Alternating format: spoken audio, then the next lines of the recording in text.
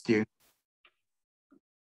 And we are recording this webinar, and that means that you will be able to go into the GOOS webpage after the webinar and listen to this again, or you can pass that link to any colleague that could not be part of this live meeting.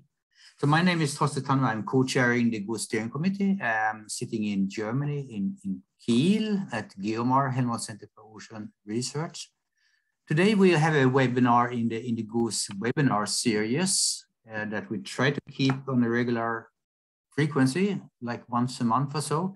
And today we're going to hear about the value chains in public marine data.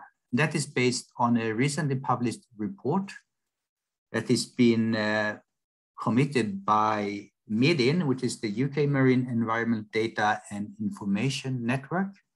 And from MEDIN, we have Claire Postle-White that represents MEDIN.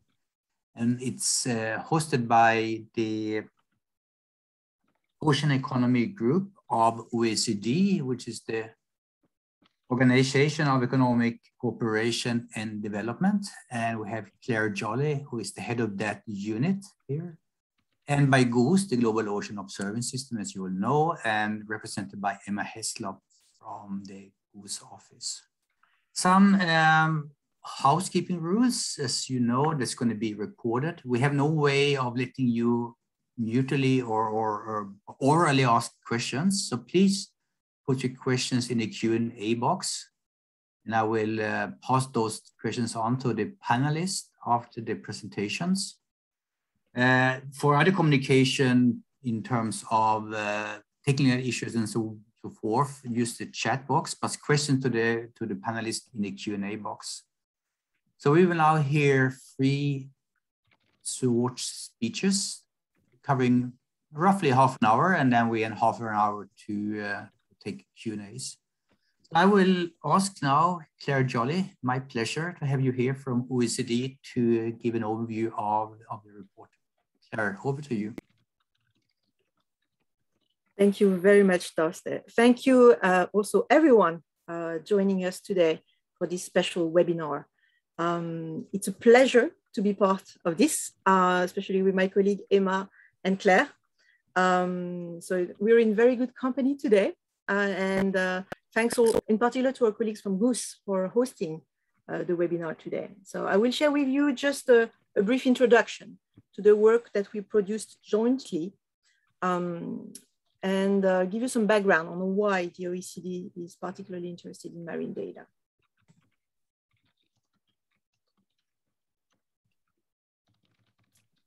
Here we go. So as many of you probably know, the OECD is an international economic organization, and I head the STI Ocean Economy Group within the Directorate for Science, Technology and Innovation, where we analyze the economics, the science and innovation potentials linked to the ocean. Our tasks are to identify in particular the steps that should be taken by policymakers to make our growing ocean economy more sustainable, while managing better climate change and prevent further biodiversity loss. This is, of course, a big task. But here we really aim to create evidence to support the decisions. So this work on the ocean economy and innovation is particularly supported by a number of organizations from ocean champions, like the US with NOAA, Canada, Korea, Portugal, Ireland, Norway, Italy, Belgium, Flanders. And I see actually some of the stakeholders are joining us today. So this work on marine data that we will share with you now is really part of this broader research agenda. Public marine data are, for us, key resource for knowing about the marine environment, for safety, for research, for economic development. We are talking about complex systems that are funded by taxpayers' money, from in situ buoys to large and small research vessels, satellite data, and other data collecting exercises. In parallel, reliable and sustainable data management and archiving systems need to be put in place. So as for any publicly funded systems, assessments on the costs and benefits of collecting, distributing, and archiving the data are necessary. Such evaluations provide decision makers with the evidence they require to guide future investments. But this is far from being easy, obviously, as it was recognized in particular during the Ocean Ops 2019 conference, the once every decade, the conference of the ocean observing community. Making thorough assessments is challenging and requires new and multidisciplinary approaches. And that's really where the OECD comes in and hopefully can help. So really the overall objective of this OECD work on marine data, it's building on years of research and analysis on the digital economy and on data from other sectors. We have established since then a close collaboration with different marine data expert communities, and we hope actually to even broaden this cooperation with the objective to develop again original evidence for decision makers. To do this, we have a number of activities that are summarized here. We started this work already 3-4 years ago, and for which we produced already quite a number of papers. We have had particularly good cooperation with our colleagues from GOOS. I really have to highlight this as key stakeholders in the ocean observing community, and our colleagues from NOAA in the US. Today, you will hear particularly about the findings from one activity we are leading and developing, really, I would say, further evidence on a joint basis on value chains in marine data. And we believe it's very exciting, I have to say. Since we launched a first case study just a year and a half ago, I would say, this came with support from our colleagues from GOOS, but also from our colleagues from the UK Marine Environmental Data and Information Network, MEDIN. You will hear from Claire Postlethwaite in just a few minutes. And here, because I really have to thank MEDIN and its partnering data archive centers, the DACs. And I know some of the participating colleagues in the audience today are from the DACs. This is really the result, this case study, of this close collaboration. Without their involvement, this case study would not have worked, simply because thanks to them, we were able to really survey directly some of their data users. And I hope they see how much it was worth their time in the end. We built together an original survey.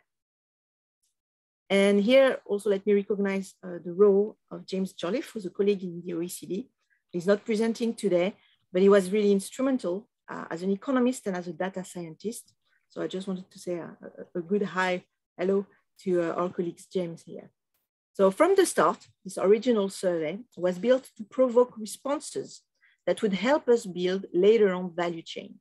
So that's why it's really an original survey, I would say. And it worked. A value chain maps the relationship between data production, processing, generation of data products, and the usage by different user groups. That's a very general definition. This allowed us for the first time to track the types of data that users were accessing, all the way to the information and actions that they were taking in a given sector based on that initial data. Claire and Emma will go in more details about the findings in the next two presentations.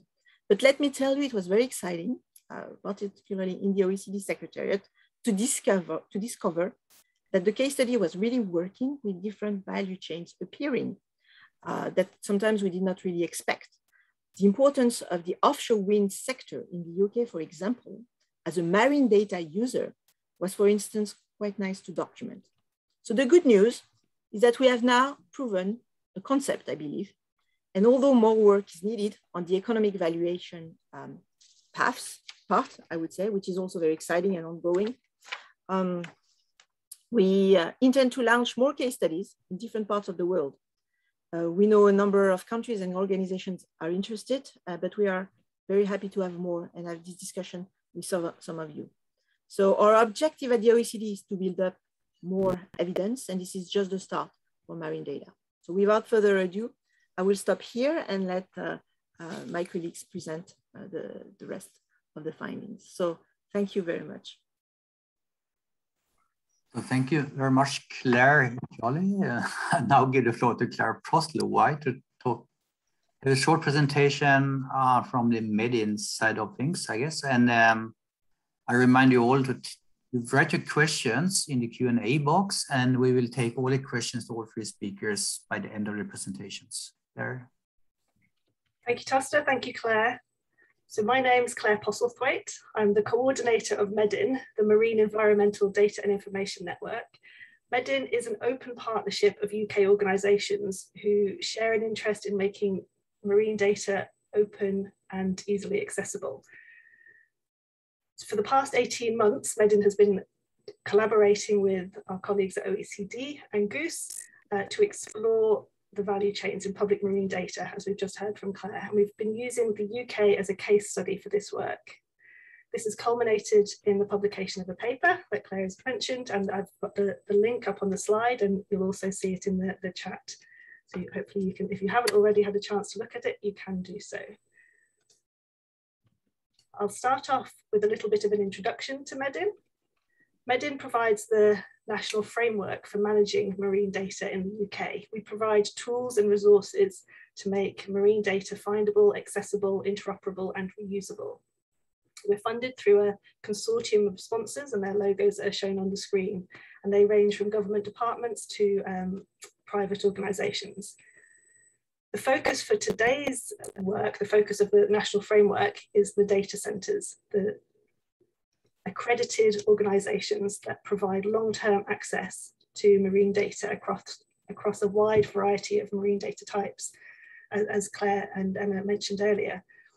So if from the GOOS community, we're talking about broader than the essential ocean variables. We're talking about underwater archaeology, we're talking about geology and geophysics, we're talking about bathymetry, species and habitats. So MEDIN encompasses a really broad range of marine data. So it's worth keeping that in mind as we go through looking at the results today.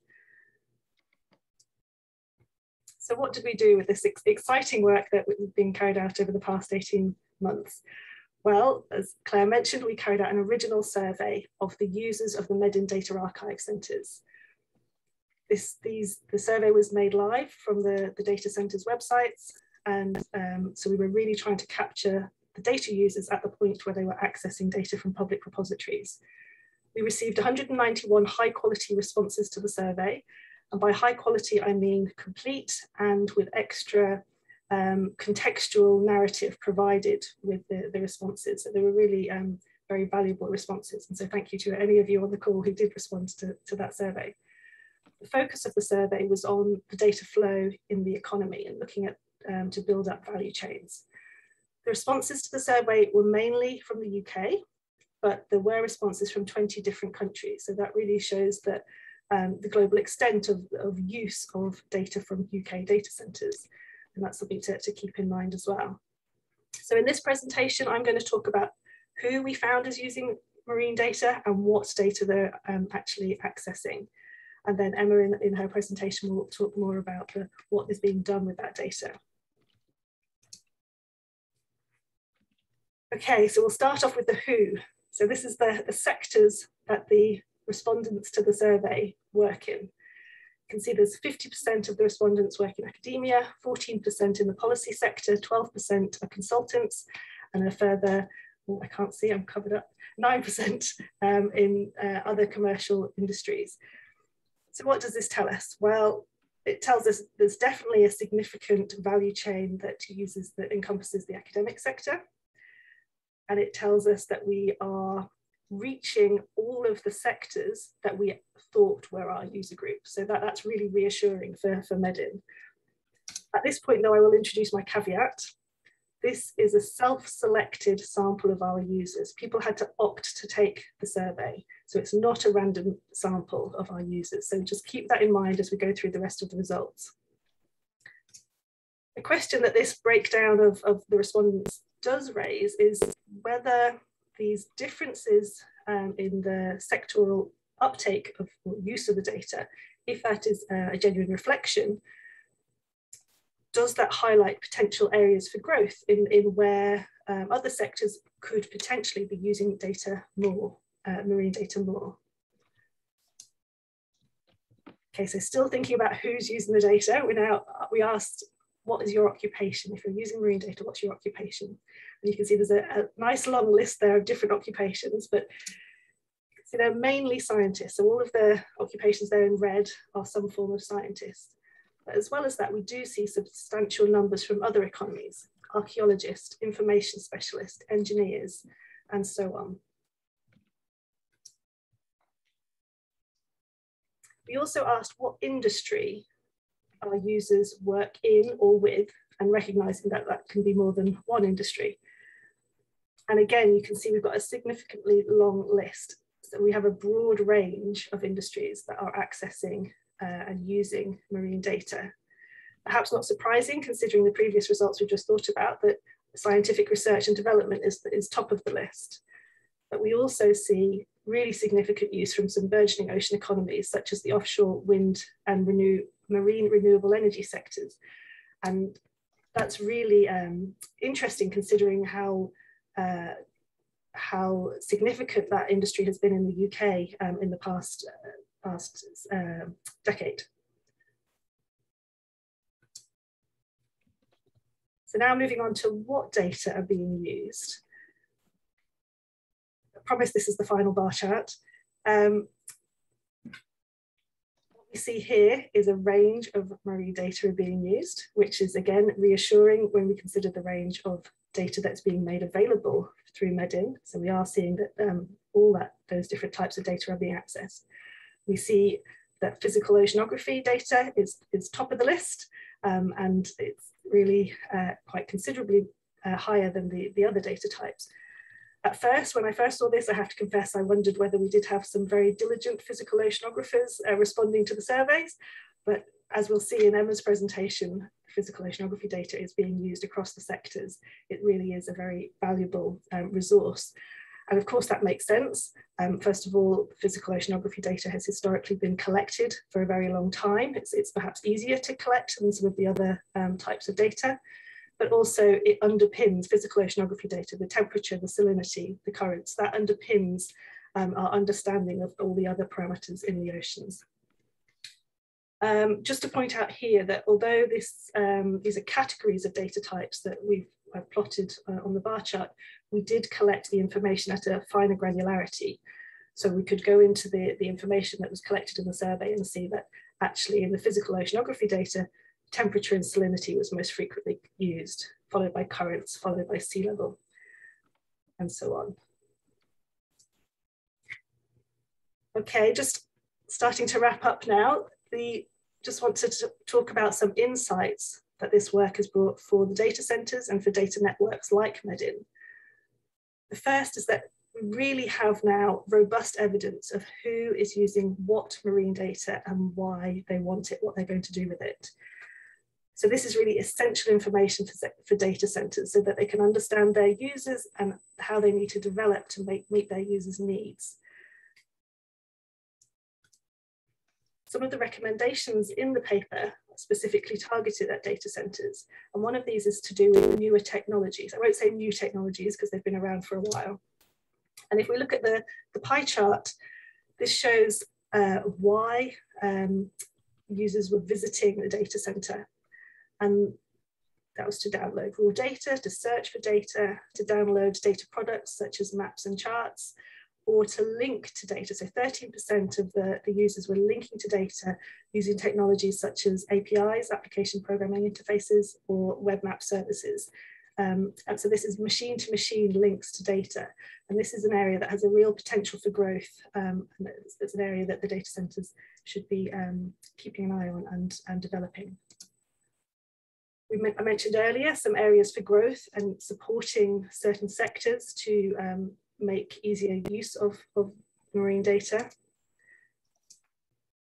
Another recommendation from the paper is to develop, for the data centers to develop communication strategies which clearly outline how the marine data are used and reused for such a wide variety of purposes throughout the ocean economy and beyond. And then the final recommendation for the data centers and for data networks is around tracking users. So we have seen through this work how valuable it is to build up a real picture of who is using the data and what they're doing with it. But MEDIN has, to date, has really stepped away from tracking our users. We've deliberately avoided any registration for access to use, because we wanted to make it as easy as possible for users to access data.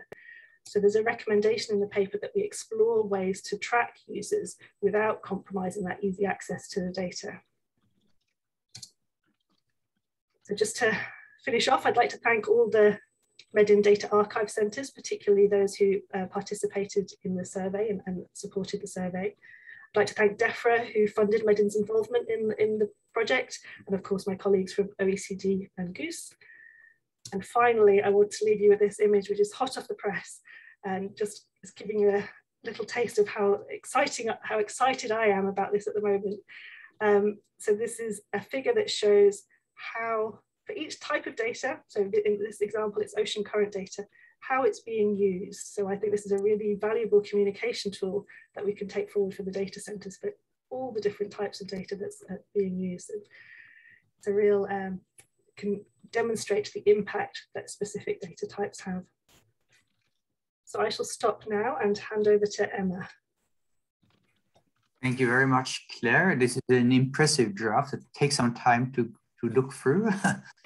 I'm sure there are going to be questions about that. So I remind you to the audience, please put your questions to the panelists in the Q&A box rather than the chat box. And now we will hear the last presentation from Emma Heslop, and then we will take questions. Emma, it's all yours. We do see the presentation, your presenter mode rather than the presentation mode on the screen. That's better. Thank you.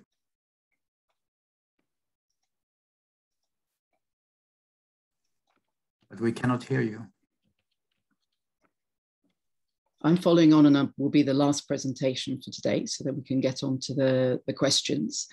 And I'm just going to introduce perhaps a little bit what GOOS's interest in working with MEDIN and the OECD is. We've now been working with the OECD for a number of years. And I think it's looking at sort of what we're doing between the OECD, MEDIN and GOOS, it's, you know, it's sort of some of the parts of the value chain there, and then having that sort of economic look at what's happening. So an important and fruitful partnership. So the other thing I want to look at is to take from where Claire left off and have a little bit of a deeper look into those value chains. But first of all, this image might be familiar to many of you.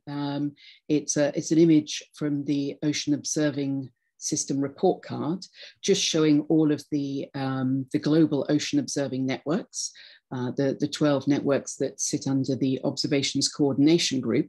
You know, there's something like 86 countries involved. There's almost now 9,000 in situ observing platforms. So that's a lot of different sorts of data flowing into different data centers. And this is really, you know, this is the system that was set up at least sort of early on for operational services and for climate, but increasingly we now have the bioeco networks adding more dimensity and complexity to that landscape. So it's really vital to understand how the data is being used. I mean, ocean data, we anticipate are underpinning a wide range of applications. And you've heard talk of the value chain from observations, be there from satellite or the global, regional and national observing systems that GOOS coordinates, through the data management, through analysis and models out through to services and applications under weather, severe storm warnings and into ocean health and areas like this. But there's a kind of a big caveat there. So, and this is really where this relationship comes in. The knowledge of the economic value of the services that ocean observations enable is scattered and not necessarily well defined. We lack a view of how data is flowing through economies. And policymakers, therefore, often lack the appropriate evidence base to guide and prioritise their investment. So this is part of a work between GOOS and the OECD to look at better understanding of the socioeconomic benefits of ocean observations. And so this is kind of like the first step on a pathway to understanding more about ocean data flow and the values in economies underneath this partnership. So I'm going to go to more or less where Claire left off. So I'm going to look at and say, you know, can we begin to see some patterns in this sort of data type use across the sectors? And we divided sort of into 5 sectors: academia and research, commercial industry and consultancy, non-governmental organizations and other environmental agencies, and government policy and maritime authority. And already you can begin to see some differences emerging in the types of data sets they're using. So I've said there are 5 core data sets. These are because they're kind of used by almost all of these sectors. That's physical oceanography in a sort of a browny green color, chemical oceanography in yellow, biological oceanography in a silvery gray, marine geology, dark gray, and then human activities in a sort of a brown color. So academia and research, they're using all of these 5 sort of core data types.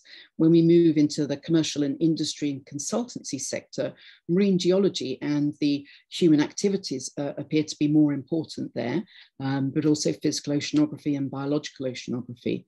In the non-governmental organizations, you have a sort of, I guess, you know, an even split between the biological, the physical, and also the human activities sort of being joined together there. And this is kind of similar for the government policy and the maritime authority. They're also sort of using a similar set of data there. And interestingly, less of the chemical oceanography. And then when we look at the environmental agency in yellow, there's a lot of chemical oceanography data being used, also the physical oceanography, and then environment data as a sort of as an add-in there. The only caveat being that the environmental agency response was quite small, so this is perhaps not a robust result, but it's interesting to be able to see some differences between the sectors emerging there. And then when you look down, as Claire indicated, or both Claires indicated, further into tracking the value chain, this is really saying, okay, so which sort of what's your role? What sector do you work for? What sector are you working for? And then what action are you taking? And these are what we have here, these kind of value chain diagrams, let's call them, where we have the field of use on the left hand side and the action taken on the right hand side. And this is kind of first steps towards maybe a novel way of looking at the value chains and being able to track those in through real data from the data centers. So we can easily identify differences in the types of action that the data is informing across different sectors based on the kind of the number of responses there. We can identify which actions are most frequently used for the data. We can identify the collections of actions that each field is engaging in. Is it broad or narrow? And are they not using data for some areas? So I'll have a look at a couple of examples, and hopefully that will just kind of bring that to life a little bit. But I would encourage you to take a look at the paper and take a look at the information in the paper where there's a sort of more to sort of to get your teeth into. So looking at the commercial industry and consultancy sector, you can see that marine data is most used to inform operations and for planning decisions, for risk analysis, and also for validating data. And it's really great to see this validating data thing coming in. It's something that we've supposed for some time, but lacked a lot of evidence of. We can also see distinct patterns between the fields of use. For example, offshore wind is using the data to inform a larger range of decisions, that's in purple, than the marine renewable energy sector, which is using it for mainly two areas of decision making. So you begin to see these sorts of differences coming through. If we look at the another example, the government policy and maritime authority area. Here, marine data is in use to inform many different types of action, to conduct research and development, for statutory reporting, which is also very important to see that use coming in, to manage marine resources, for risk analysis, and also, again, validating data. And then you can look at this and maybe perhaps, you know, confirm some uses. For example, for coast protection, here in orange again, the uses for risk analysis and for coastal planning, that might be expected. It sounds reasonable, but what could they also be using the data for? So we hear some echoes of this value in the benefit statements that we gained. We asked some qualitative questions in the survey as well. And this would be some of the comments from within those, really sort of talking about essential to informing and supporting decision-making, providing authoritative data frameworks for validating the results, contributing to more efficient operations, eliminating or greatly reducing the need for costly on-site surveys. So these are all very positive statements, and really the sort of statements that we would hope that marine data is being used for, helping to avoid costs, really playing a role in the national economy and providing essential input to modelling. So this is a short summary of some of the insight and some of the benefits I see from this data at this first survey to our communities, to the data and the ocean observing communities. It's a strong demonstration showing that the economic efficiency of a coordinated system, so that data being used in a wide range of areas beyond research, take once, use many. It's showing clear cost savings in validation, checking and reporting, etc., and is also of direct economic value. There's another question that we don't have time to show here, which asks about revenue generating products, and there are a number of responses in that area. So as Claire said, it provides the robust evidence about the users and the uses of the data. And I think it can indicate points of rupture in the value chain where we could compare, actual value chains with what our expectations might be. And say data centers, MEDIN and others could use this to foster dialogue with stakeholders, maybe address gaps in service and also inform their strategic direction. It increases transparency around the value of the investment in the system as a whole. And I think it also highlights the importance of best practices and metadata as vital enablers of all of this downstream use. So the key findings, which you can obviously go to the report and read in more detail, they really talk about this complex marine data landscape. The users are accessing via many different routes, and there's a diverse marine data user base and a broad range of reasons that these users visit the data centres, and multiple industries in the UK's ocean economy are using this valuable marine data. From the recommendations, I'll perhaps follow up on something that Claire mentioned, and it occurs sort of as a recommendation for the institutional reporters and to the marine observing and data management community. And this is to perhaps look at creating communication strategies that really talk about and outline how these data are used and reused.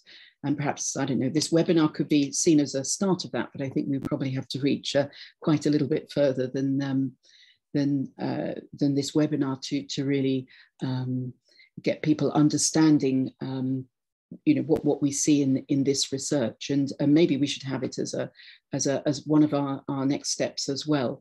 But what I wanted to finish on is to say that this work is ongoing. As Claire Jolly at the start of this presentation mentioned, we're going to expand the survey to other marine data centres. Are there similar or different data use patterns? Is there global or regional patterns? I think there's a lot of interesting results that we could get from running several more of these surveys. We're also going to start in the next month or so a piece of work to do a review of the best practices in valuation of ocean observation, or at least the papers written about the various practices.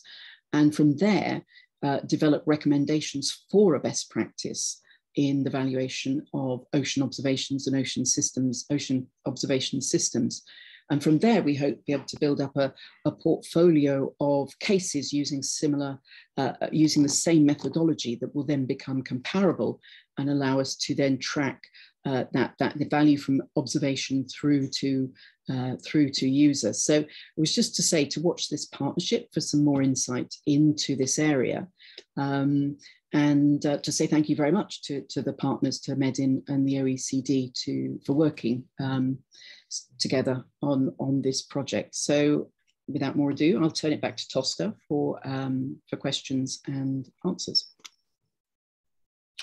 So thank you, Emma, Claire, and Claire. Well, I cannot provide the answers, but I can questions. And there's happily enough quite a few questions coming in, and I'm going to start here with a question from Lisa Miller. She basically asked if there is a significant industry that had been missed in a preconceived list of different industries that responded to this survey. And the reason she asked that, there was quite a few that responded other. Who would like to take that? Claire, Jolly? Sure. Yes, you're absolutely right, Lisa. We have quite a number of responses with other indicated. But as you can see in the actual paper, we included the full questionnaire also with links to all the, I would say, taxonomies that we used throughout the questionnaire. So you'll be able to take a look at this. But in terms of trying to see whether we had missed a large industry or that there were maybe some industry that we should have also included that may not be major, but at the end of the day, what we will do for the next round of surveys is definitely go back to the initial survey and maybe correct or open up an opportunity to actually include a few more industries. The reason is that for the sake of this particular survey, we asked actors who were actually working with industry to include the top 3 industries that they were working with. So we believe statistically that there may be a small risk that a number of respondents actually clicked to other because they didn't want to pick the top 3. So to make sure that we take this into account for the next survey, we discussed this internally, we find a way to make sure indeed that this category other gets really smaller, because we believe we identified really the larger industries that you know, would have been interested, I would say, in this particular work. I hope that responds to your question. Thank you, Claire. Really good. I have a question here from Per Fitzek, and he basically asked, are there any data types that you missed that the users are asking for? So it's a similar question, really, but more on the answer side than the question side. So who would like to answer that? Claire again? Claire. I'll answer that. Yeah. So, so this is really talking about do the users, do they want some data that's not available? And that's a really tricky one to answer, and it's not one that we specifically addressed with this survey. It is one that within MEDIN that we do inquire about quite frequently, and we try to fill the gaps where we can. So this survey was specifically trying to look at the reuse of data from public repositories as opposed to what other data might it be really useful to collect. So no, we didn't capture it in this one, but it could be something that we could address in further surveys. Something to consider. Emma's got an addition. Yeah, I would just add a small point, because I know that MEDIN are keen to use the data and perhaps to look at gaps in services and things. But when you look down the value chain and you can take a guess at where you think, or I think a dialogue with the ocean observing community can also help identify where one would anticipate that data should be being used. And if they're not being used for those decisions, that might also help identify that maybe the right sort of data is not available in some way. Just a thought that might be, you could uncover that in other ways as well. Good, thank you. So I take a question here from Cooper van Ranken, sorry. So are there any efforts to quantify the potential scientist response bias in the previous survey results? And I guess he is referring to the fact that about half of the respondees were working in science. And that might bias the results here. Have you looked at that? Claire Jolly or Claire Possible, both of you. Just go ahead and speak out. Claire, please go. Start with this. So I guess the question was asked after I'd shown the quite so many scientists were responding, but then I hope when you then saw some of the plots that Emma presented, so although we didn't try to remove the bias or any bias explicitly, we did then go into much greater detail and looked what the different sectors were using or what data they were using. So a bit of a mixed response. So no, we didn't remove the bias, but we did explore more broadly what was going on. Claire? I think that was an excellent response. No, we were expecting many scientists to come in and respond to the survey. But indeed, when we did the data mining, that's when everything made sense. And indeed, I think that we stand by the results, I believe. And we expected a little bit this large amount of scientists coming in and joining the survey. And I would also add that that was some of the reason for asking the questions about, you know, what is your role, where do you work, but what sector are you working for? Because many scientists are working for other sectors. And so teasing out how you know, not just people's roles, but people's, you know, where they're working and then what they're using the data for is a kind of, you know, important to trying to track how the data are being used. Very good. Thank you all for answering that question. I'm going to take a question for Sid Thurston from NOAA in the US. He's asking if OECD are having conversations with the WMO Systematic Observing Finances Facility, SOF, to guide investment in the global basic observing network. So basically, is there any conversation based on this survey and others to guide the investment in the observing system? At this stage, no. We were really right now, I have to say, waiting for this event, the webinar in particular, the launch of this paper, to see if there's interest in the broader community. That we include, obviously, WMO. But at this stage, we wanted to prove the concept, to see if the case study was working. We believe it does. With a bit of a tweaking, we're going to replicate this in other parts of the world and see, you know, what can we provide as support to other organizations down the road. But at the end of the day, you know, we don't have a very large ambition to actually conduct thousands of surveys, but we want to be really able to put together the evidence that's going to be directly used by the organizations that work with us. And typically, I believe GOOS-OECD-MEDIN is in that case. So a conversation with WMO would definitely be welcome. That was not done before. You know, step-by-step approach, obviously. Thank you, Claire. That's good to see that there is some forward outlook on this.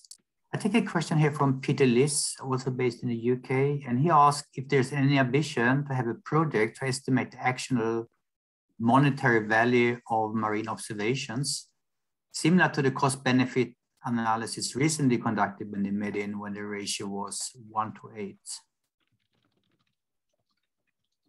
I might answer that one. Yeah.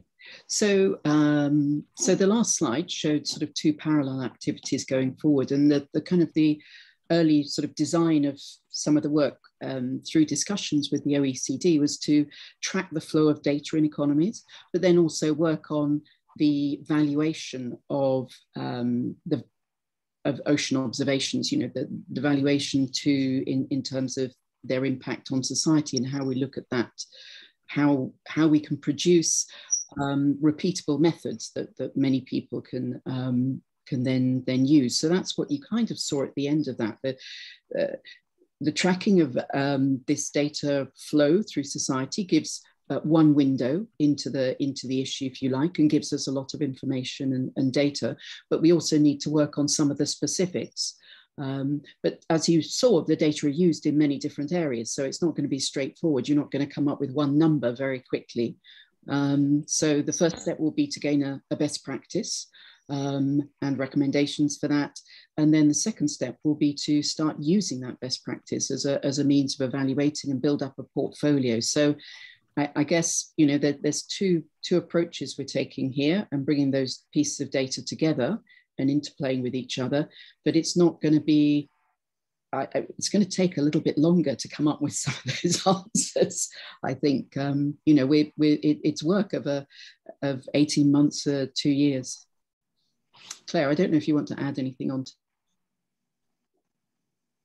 Absolutely. Again, you know, we're trying to build evidence, so we're extremely careful. But we've come a long way as compared to 5 years ago, I believe. We are really starting to see the light at the end of the tunnel, I would say. And as we see more and more economists joining the conversation, being aware of the intricacies of marine data, of the different observing systems, I think we're getting to a point where indeed over the next a couple of years, we may have something of clear interest, I believe, for the community. Very good, thank you. So we have many questions. We will not be able to answer all of them in this live session, but we will respond to them by email because we have the list. But since we still have quite some time, I'm going to take a question from Jay Perlman. And he asked, have other repositories done similar surveys? And if yes, how do they compare to these results?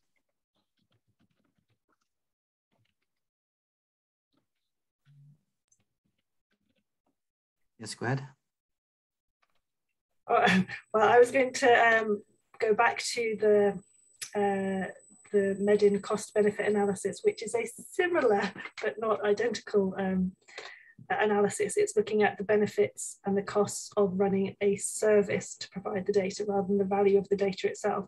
And there are similar, some similar studies, not loads, but some similar studies there. But no, this really is the starting point of a much, well, we hope a much wider study, as Claire and Emma mentioned, looking for new partners to develop these further and take it further. Claire, did you want to add something? Yes, saying that probably quite a number of data repositories have done their own surveys for their own needs. I hope they did. Most of the large ones actually, but I don't think that at this stage that type of survey has been conducted with the explicit objective of actually creating value chains. I'm not sure. I don't believe so. Not for marine data. So this is really why it was very experimental from the start, and it's not totally perfect.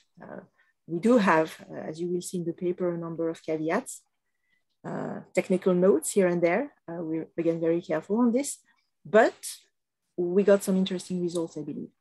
And now it's going to be time to actually indeed try to replicate and add indeed probably more substance on some of the economic realities of marine data. But at this stage, Jay, we're still not putting together best practice specifically on this survey, but you know, as we grow the family of case study, it's coming. So it's going to come your way and IOC's way.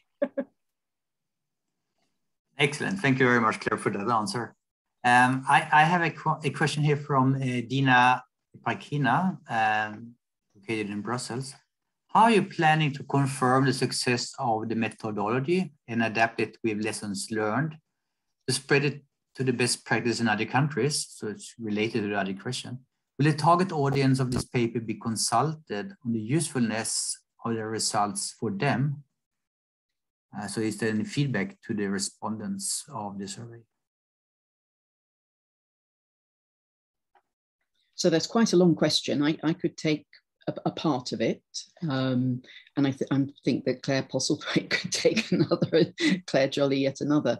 So the survey at least was in part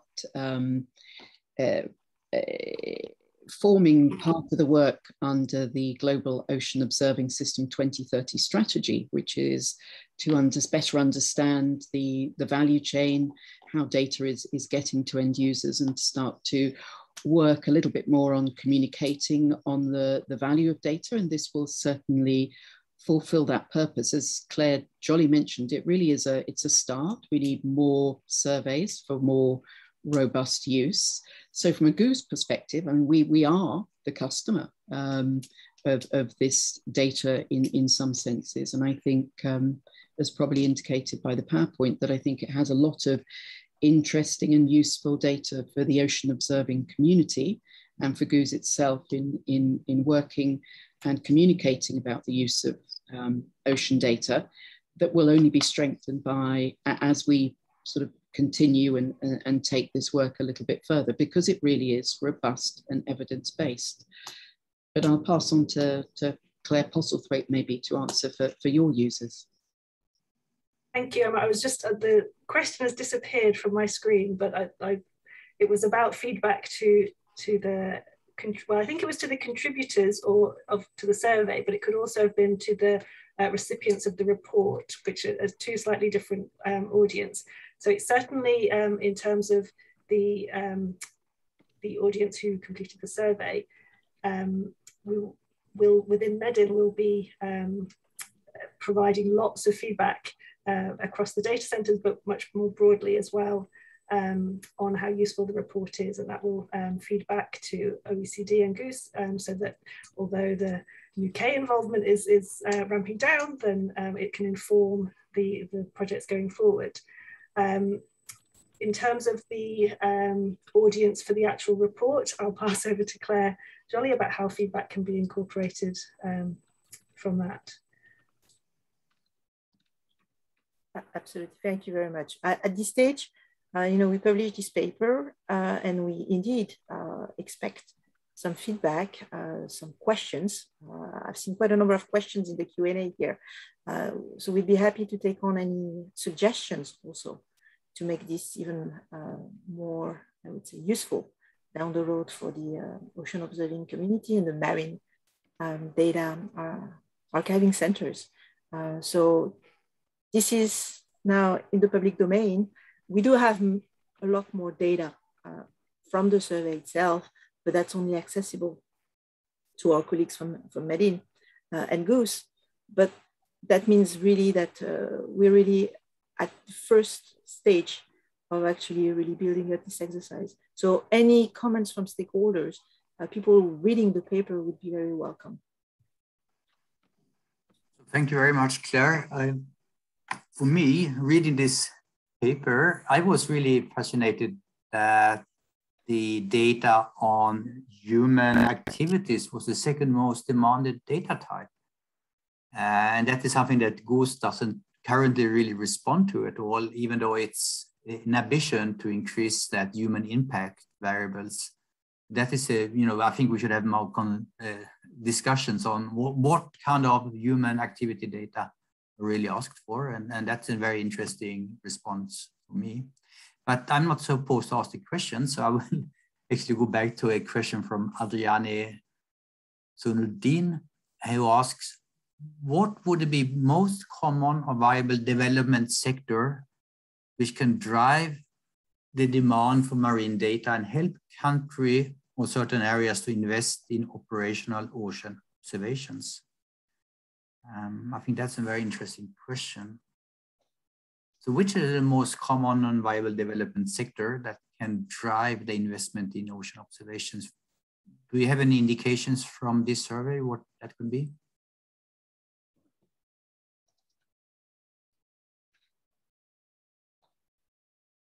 So if I may, actually, yes. That's why it's going to be so interesting for us to have different case studies, because we believe it may vary depending where you are, depending on the type of ocean sectors that are actually developing in different countries.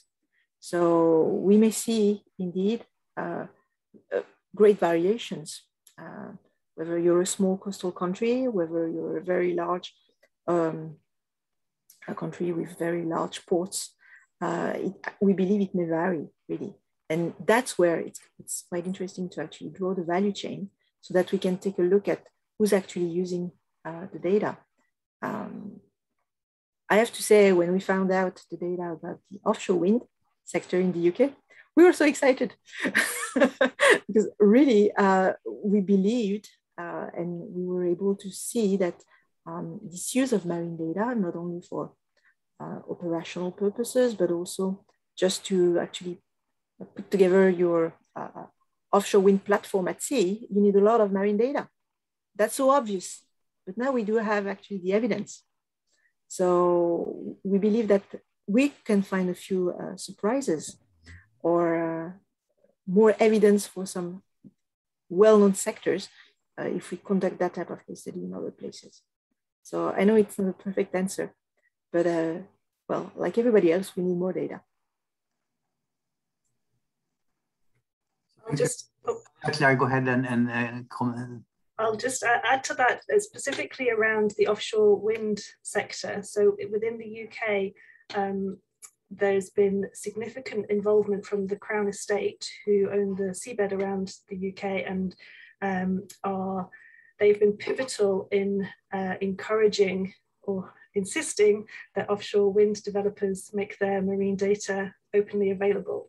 And that interaction between MEDIN and that sector has really, I think, supported both the ability for that data to be made available, but also to encourage that sector to reuse existing data. So I think it, and then going back to the original question, whatever activity is being encouraged, if you have that conversation about making data openly available right from the start of a new industry or a new development, that can really help generate additional data and also data use. Thank you, Claire. I think that's clear. If there is a requirement and demand and a customer for this data, it's actually not that expensive to implement some data gathering device on infrastructure like that. So that's a good comment. We are nearing the 1 hour. I would like to take one more question, but then I think that we can stay on for a few more minutes, realizing that some of you have other commitments. But I think that Angel Munsila Pinyanilla had a really good question that is going to give you the opportunity to go around the room here. So what was the most fascinating results or conclusion that you got from this study? Very easy to answer. And so I will start now with Claire Jolly to answer that in the order that you gave your presentation. What was the most exciting result from your point of view, Claire?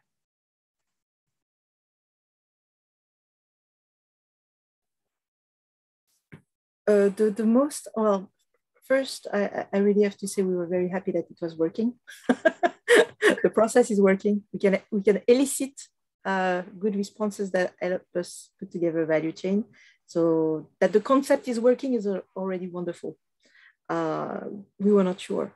We hoped, we really, really hoped. And again, here I have to say, one of the key input in this is really the support from MEDIN, obviously, and from the DACs, from the data archiving centers.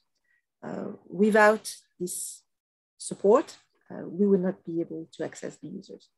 So this is, I would say, maybe just one point here that I really want to stress. For future case study, that's going to be very important, this close collaboration with the data repositories. Maybe I could leave my colleagues take this on.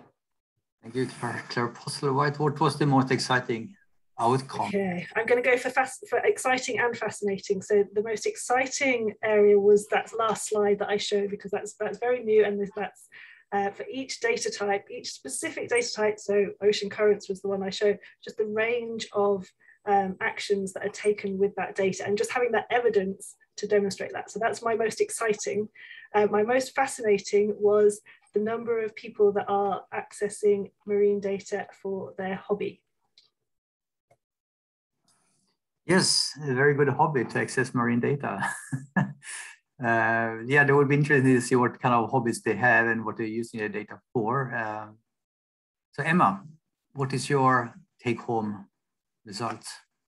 So I will answer in looking at the value chains, which I kind of featured in parts of my presentation. These for me are the most fascinating, and whether or not we got the kind of the segmentation of those sectors right, but being able to see that the data was being used for this variety of decision-making and different decision-making things in different industries and different sectors, for me is really important. And it kind of also answers a second question from Arthur Capet, which is, how do you see that value is being created? Now, every time somebody is using the data from these repositories and reusing that data to make decisions, this is creating value in an economy, be it cost savings or to inform decisions sort of around planning and things like this. This is direct evidence of creating value in an economy. And so these were the fascinating thing, because it begins perhaps to enable you to see some sort of level of market segmentation. So Claire Postlethwaite was really excited on the product side, which is where is all my products being used.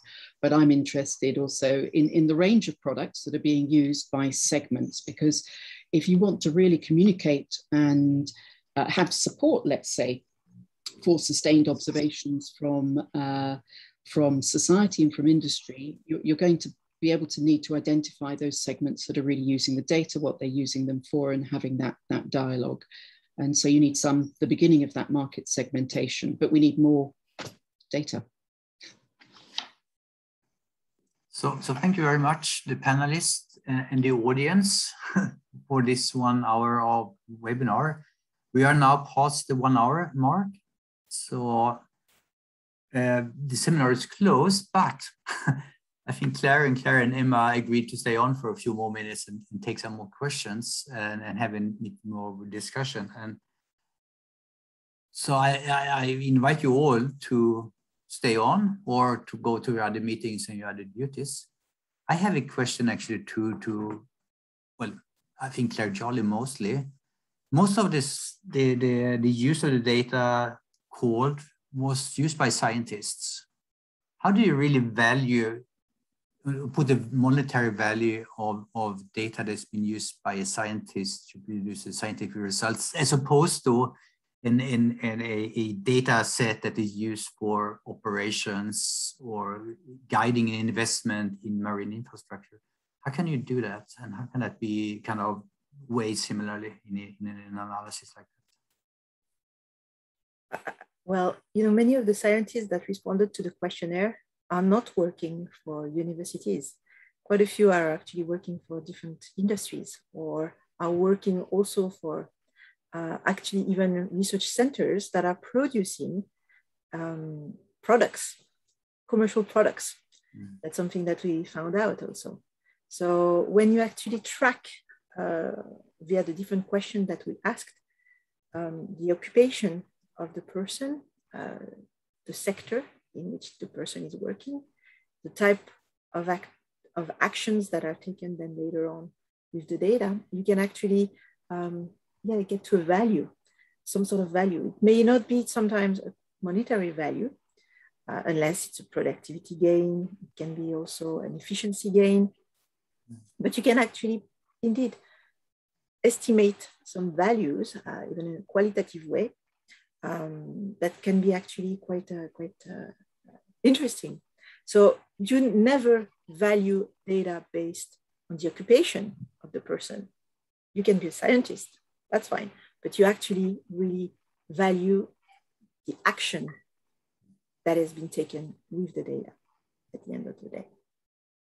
I hope that helps a little bit. So by classifying these responses rather in the sector rather than the occupation would give a different result? Absolutely, the sector and also the field of application and the action that has been taken with the data. Oh, that's a very good point. But if I reformulate my question and say, how can you evaluate the use of data by a university scientist doing basic research in that context? Then you go into some qualitative issues, but you can also sometimes, put a monetary value. But that's why we still have some work to be done, because we need to make sure that whatever we come up with is actually understandable and acceptable to everybody. So you will rarely see the OECD put a dollar figure or a euro figure easily. We really need time to actually come up with something that's actually credible. Hence, you know, the evidence building. I hope that helps a little bit. Yeah, that's very good. I'm trying to read on the questions at the same time here. No, I think these are interesting, and I'm looking forward to see some results on that. Not just the value change, but also the actual value. For the observing system, it's important to demonstrate the value of the data. And actually, nobody's interested in observations; they're interested in data and really the knowledge and information that comes from this data. So, well, you know, if you stay on a few more minutes here, there's a question from Beam Duncan. Is there any thoughts on future ambitions to look into how many end users require multidisciplinary data? That is, data collected together, but covering multiple categories. Maybe a difficult question to answer, but maybe you have some idea. I'll try on that one. So I think Graham's unfortunately left the meeting now, but I can get back to him separately. So at the moment, MEDIN is exploring ways to apply a standard to application programming interfaces. So data from different data centers can be recollected and served in the same way. So this would allow, so this is exploring new technology to allow multidisciplinary data sets to be accessed at the same time. But it's an exploration, so that's where the ambition lies at the moment. Yeah, I can personally imagine that very many ask for physical oceanography data to support biological, chemical oceanography data and other data. So that's maybe why the physical oceanography data is coming very high on the list there. Any more comments on that, Emma? I was just going to comment that this question has come up in a sense in a different way in the observing system, and I would just highlight the importance of metadata. That metadata is really vital to the downstream use, and there's some work going on with the observation coordination group and the various sort of global ocean observing networks, looking at sort of setting kind of basic metadata cross-network standards, and then reaching out down a little bit down the value chain and saying what do users really need in the metadata, because it is also, you know, can be a little bit focused on, you know, what's needed internally. And this area has come up as a discussion that I've been involved in, you know, previously, about having in the metadata somehow nearby, or you know, this cruise collected all these other things as well, or whatever, when it's not necessarily obvious to other people once the data has gone on its different pathways. And I think this is it's an interesting point. I'll try and store it for later application, but it is a good point to bring up. Thank you, Emma, for bringing the attention to the importance of metadata and the FAIR principles to findable, accessible, reusable data, which is really about.